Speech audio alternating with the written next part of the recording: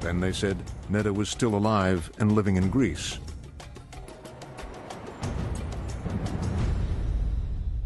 In this report, we are trying to study Neda Agda Sultan's death from a different angle. In this state television documentary, witnesses were identified and marched back to the scene of the murder. Here, Neda's music teacher was made to conform his story to the official version.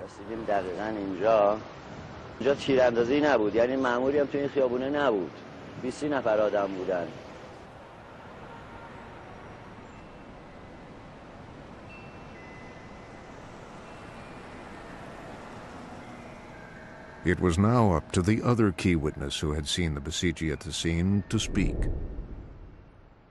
Every life a moment comes that the integrity of some person would be tested. And I realized on that day that this was the moment in my life that I had to choose whether to keep myself safe or prove my integrity. Pictures of the death of Neda Sultan have appalled people around the world. The man who tried to save her has been talking about what happened. Dr. Hejazi flew to the UK and went public. Her blood was draining out of her body, and I was just putting pressure on the wounds to try to stop the bleeding. He remains the key eyewitness on the record, for which he's paid a high price.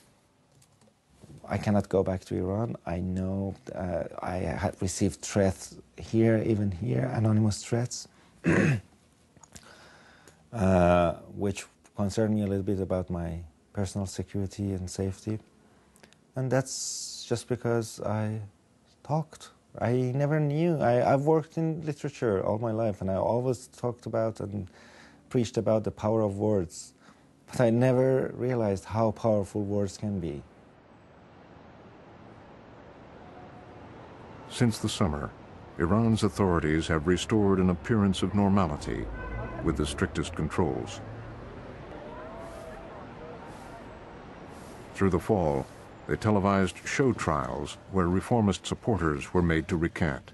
من و افرادی که مثل من که به جناب عالی رأی داده بودیم با این اعتماد که به شما داشتیم به خیابان‌ها ریختیم. نظم و امنیت عمومی رو مختل کردیم. باعث رنجش خاطر رهبر عزیزمون شدیم.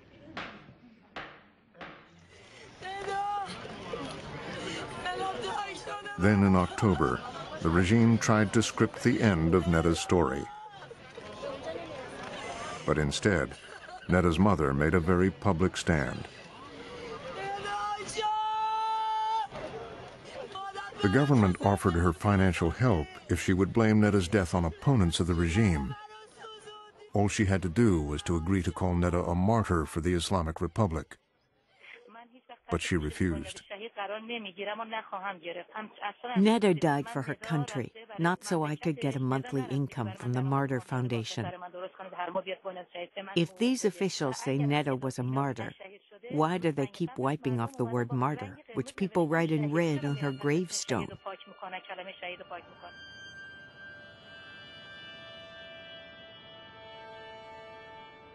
Like others in this film, Delbar Tavakoli now lives in exile.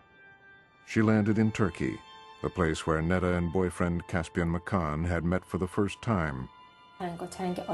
That was where they had gotten emotionally involved. But less than a year on, with all the dreams they'd had, one of them is dead, another is in prison, and I'm here for my part in trying to get the real story out. Neda loved traveling, and she traveled a lot, as much as she could anyway. But most of all, she loved Turkey.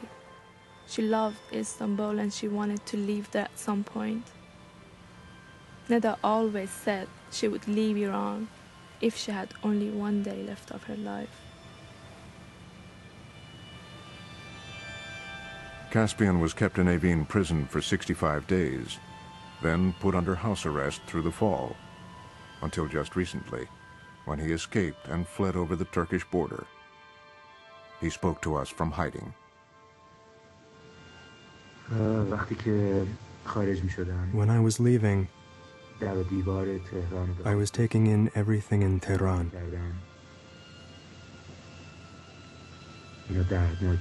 It was full of people who were so weighed down. It was hard to leave the place where I have lived all my life. I am 38 years old. I love Iran. I always will love Iran. It was worse because I was about to leave Neda's resting place.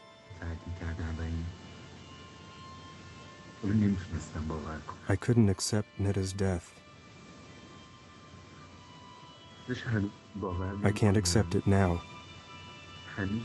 I'm waiting until I see her again.